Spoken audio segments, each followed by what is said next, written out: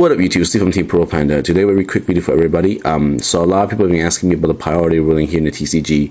As of today, July 14, 2011, there has been no announcement regarding changes to the TCG priority ruling, meaning that here in the TCG, if you summon Dark Arm Dragon and Spin Bombless, you can still remove a Dark and possibly on the field.